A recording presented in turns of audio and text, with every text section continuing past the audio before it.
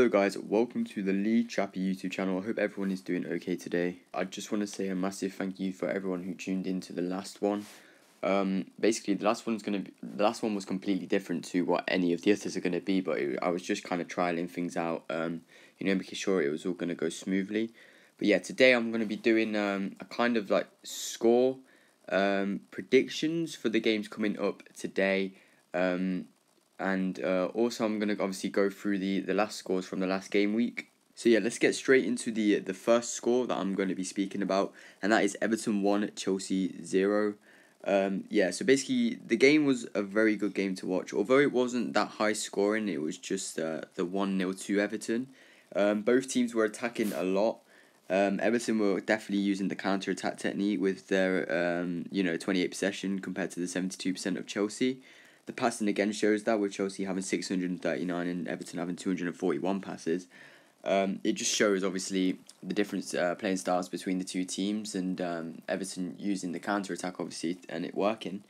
So Everton had 9 shots to Chelsea's 10, which shows how equal the game was.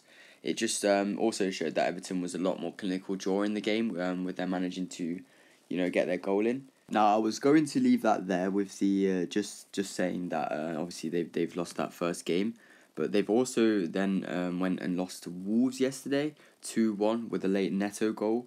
So yeah, they've lost 2 on the bounce now, Chelsea, and it seems like their team's starting to fold a little bit. They're not looking as bright as they did at the start of the season, but that's again is very dependent on the teams that they've been playing. They've only been really playing bottom of the table teams, luckily, with their standings. So now they're starting to play some decent teams. They're starting to see like they're folding, but they're now sitting in 5th with 22 points. Really, it was all just dependent on the Gylfi Sigurdsson penalty. And when I say clinically with Everton, I mean obviously putting the penalty away. They were just more clinical. They took the chance of the penalty and they grabbed the 1-0. Other than that, there wasn't some huge chances. They were both playing really good attacking football. It just didn't really seem like either of the team were up for it, really. But Everton got the win with the Gylfi Sigurdsson penalty. And yeah, that's left Chelsea in a bit of a mess now, losing to Wolves as well. So the next fixture I'm going to be speaking about is Crystal Palace 1, Tottenham 1. So yeah, the league leaders have been stopped in some respects with their winning ways. To a draw against Crystal Palace. This was just after Roy Hodgson smashed West Bromwich Albion 5-1 with a Zaha masterclass. Basically they're on a good run of form at the minute, and I wouldn't put it past them to get another win against their opponents this week. But yeah, Tottenham just seemed not like themselves. I think Crystal Palace shut them out very well. They kind of stopped the Kane-Son duo to a certain aspect, but they obviously still managed to get the goal and assist, which seems to be the story of everyone's lives playing against Tottenham this year. And can anyone stop them? Do you think that they're the most deadliest duo in football right now? I mean, it's a massive statement to talk about Tottenham like that, but do you think that they're the deadliest duo right now? Do you think they're some of the best players playing together right now? But let me know. But yeah, it was a really difficult game for Tottenham. Crystal Palace had a lot of shots compared to Tottenham as well. Well, when I say a lot, had a few. Crystal Palace had 16 shots to Tottenham's 14, 5 of them being on target, and 6 of them being on target for Spurs. They had 42% possession compared to Spurs' 58% possession. Their passes wasn't that far off of Spurs either, with 344 passes to 457, and the pass accuracy was exactly the same, sitting on 79%. So when I say that Crystal Palace were dealing with Spurs' attack very well, the match seemed to have an endless amount of fouls, especially on Crystal Palace's side, with them committing 15 fouls during that game. There was 2 cards involved, one for Crystal Palace and one for Tottenham. And Tottenham committed 11 fouls, so it was a very, very stop-started game, which I think was one of the reasons to why it was just a pretty just a normal 1-1 draw. It wasn't anything special, but for Crystal Palace to stop Tottenham, the league leaders, who are actually on amazing form recently, it's quite a shock fixture. And yeah, good luck to Crystal Palace. And obviously, do you think Spurs can win the league, or do you think they're gonna bottle it again? I'll leave that one to you. I'm guessing Lee's voice on that will be very similar to what mine would be, and that would be that we don't want Tottenham to win, but they're doing well, and you can't fault them playing well. And yeah, good luck to both of them. Okay, so the next fixture I'm going to be speaking about is, unfortunately for some, and I'm sure Danny is going to be in the chat right now, and I don't think he's going to want to hear this one, but Burnley, yeah, that's right, bloody Burnley, coming up with a 1-0 win against the Arsenal. Yeah, wow. I remember doing the watch along with Lee while this one was going on, obviously with Leicester beating Brighton 3-0 at that time. Yeah, Burnley were beating Arsenal. We were so shocked to hear that Aubameyang finally stopped his goal drought. Yeah, so good for him. It will be good for his confidence, and I can't wait to see him back on the score sheet a bit more again. But yeah, let's get into the match facts a little bit more. Obviously, the massive turning point in that game, I believe, was the Granit Xhaka sending off. So it seemed like when I watched the replay back, because I didn't watch the game, I was doing the Leicester watching on with Lee, that Granit Xhaka kind of choke-slammed or grabbed his throat, kind of went for that kind of thing. And when I was reading about the press conference, Arteta defended him, saying it was just passion. So do you think that's right? Do you think that Xhaka kind of got away with it there and the manager should have been a bit more hard on him? Because when Pepe did that headbutt, Arteta was having none of it, and obviously Pepe's had the mighty wrath of Arteta now. And do you think it's a bit of hypocrisy from Arteta or not? Because for me, I think Xhaka's personally was worse than the Pepe headbutt, because Pepe's headbutt wasn't really a headbutt. It's kind of like he just stroked the opposition with his head rather than a headbutt, but obviously it looked like he was going in for it, and I think he kind of realised that he was going to get in massive trouble if he did, which is why there's controversy, because people are saying if you're going to go headbutt someone, headbutt them properly like Zinedine Zidane, but yeah, Pepe had none of it. He just wanted to stroke the player rather than headbutt him, but that's another story anyway. So yeah, do you think the Xhaka red card was a red card, or do you think it was not reasonable? But personally, I think it is a red card, and I think Arteta should be, having words with him, because this was the ex-club captain, or I don't know whether he is still captain. I don't think it is, obviously. I think it's Aubameyang, but yeah, this was the ex-captain. Do you think he should have a start in the team? I don't think so, but yeah, the team played just pretty terrible. It was just really average from Arsenal. They really didn't have any attacking spirit or anything. They had 18 shots, but out of those 18 shots from Arsenal, they only had 6 on target, which just shows really what the Arsenal team are going through. And it is sad, I suppose, to see such a big giant of a team to be doing so bad and possibly going into the relegation zone if they carry it on. I mean, imagine Arsenal in the Championship, but that's crazy. I mean, yeah, wow. But yeah, Burnley had 10 shots, and out of those 10 shots, they had 2 on target. Obviously, they didn't score their goal.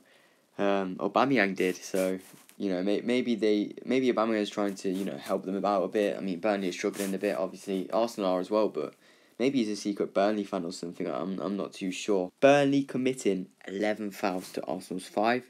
So yeah, that was near to the end of the game. I remember when Arsenal were attacking, they just started chopping all the players' legs down when they were getting close, because obviously they wanted to defend the win. But yeah, so I don't know. Out of those 11 fouls, that they only got 1 yellow card, and Arsenal committed 5 fouls and got 2.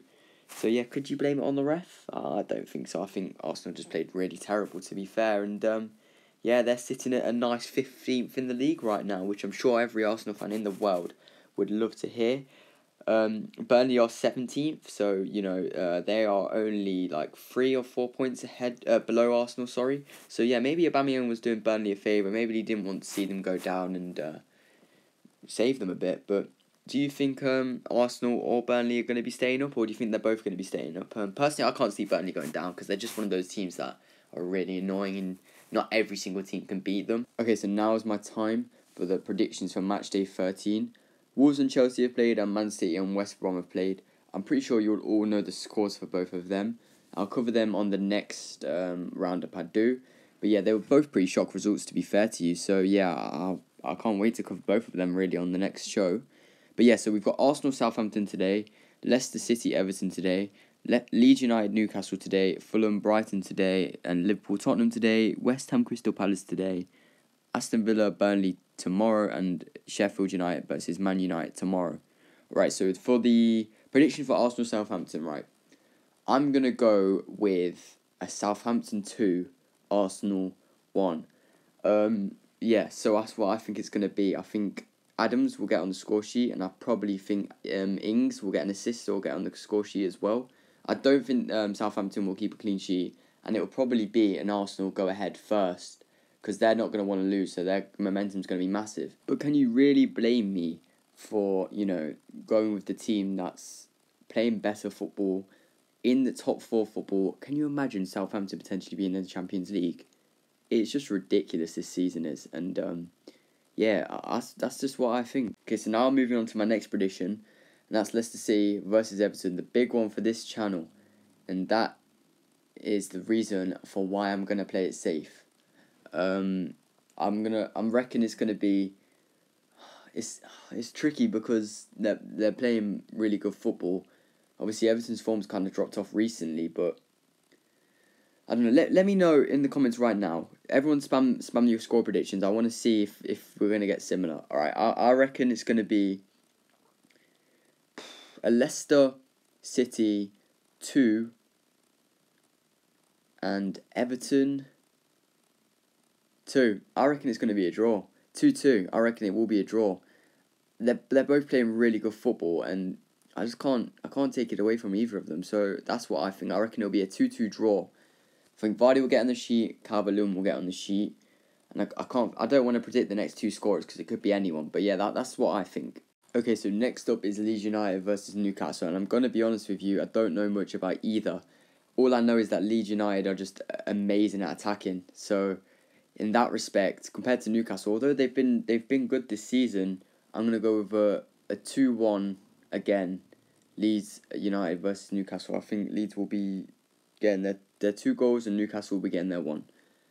Just because of the pure attacking from Leeds, I think they'll just overwhelm Newcastle's defence and manage to come on top. So yeah, that's what I think. Okay, so up next is Fulham versus Brighton. So Fulham, whose form has just suddenly came out of nowhere, and they're looking like they could win the title.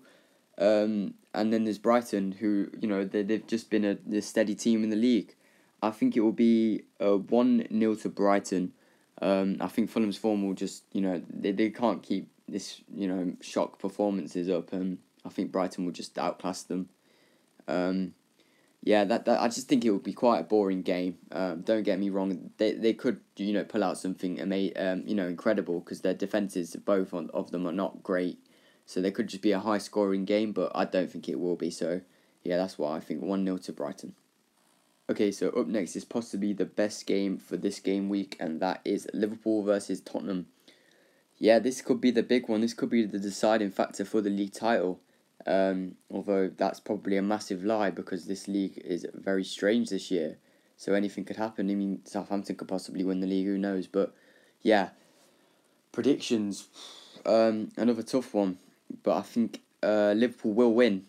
Even though Tottenham have done very well so far, I think it will be a 3-1 to Liverpool. I think Son will score, Salah will score, Mane will score. But I don't want to predict the last one, because I think that could be anyone. I think it'll be a random scorer, but they're the scorers who I think. But I think it'll be 3-1. I think Liverpool would just come out of nowhere and suddenly just show what they've been missing. So yeah, that's what I think. Okay, so we've got the final 3 teams playing this week, and that is West Ham, Crystal Palace, Aston Villa, Burnley, and Sheffield United, Man United. Alright, so West Ham, Crystal Palace tonight. I think Crystal Palace will... This is another tough one, because their form's been great. I think it will be a 2-1. I think there's going to be a lot of 2-1s this week. For some reason, I do think that 2-1 Crystal Palace to West Ham. Yeah, I think that's the most reasonable thing to go for. Yeah, just because their form's been great recently. They've been scoring loads of goals, and yeah, go for it. Right, so up next is Aston Villa Burnley. So I think Aston Villa will beat Burnley very comfortably. I think it will be a 2-0 win. Grealish will get on the score sheet, probably get an assist as well. But yeah, I think it'll be pretty easy for Aston Villa against Burnley. Although they obviously pulled off their nice win against Arsenal, they just played absolutely terrible against them. I don't even understand how they managed to win that game. Obviously, it was all depending on the Aubameyang goal, but yeah, I don't think Burnley will win. They're just shambles at the minute. So yeah, I think Aston Villa will walk all over them. It'll be a 2-0 win comfortably. And finally, for the last game, which is tomorrow at 8 o'clock, Sheffield United versus Man United. So this is my team. Right, so we've had a bit of a dodgy couple of weeks. We've been kicked out of the Champions League and smashed into the Europa League. We've obviously been battered by RB Leipzig. You know, we had a terrible game against Manchester City, which was a complete bore fest of 0-0. But I think we will beat Sheffield United very comfortably. I think it'll be 3-0. I think Bruno will get a goal and a couple of assists, and I think Marcus Rashford will find his name on the score sheet as well. So yeah, that's my final predictions for the game week that we are facing this week, midweek. So yeah, that's what I think. Alright, so finally, before I leave you guys to it, I've already held you up for, 17 minutes now, nearly? So yeah, finally, I just wanted to say a massive thank you for everyone who stuck to the preview, or the premiere, sorry. My bad, my words are getting a bit jumbled up now because I've been speaking for so long. But yeah, so thank you to everyone who's stuck by. Drop a like and subscribe. And yeah, I'm sure I'll be speaking to you lot on the next watch along. Obviously on the next show that I do. So yeah, take it easy. Stay safe, and I'll see you next time in a bit.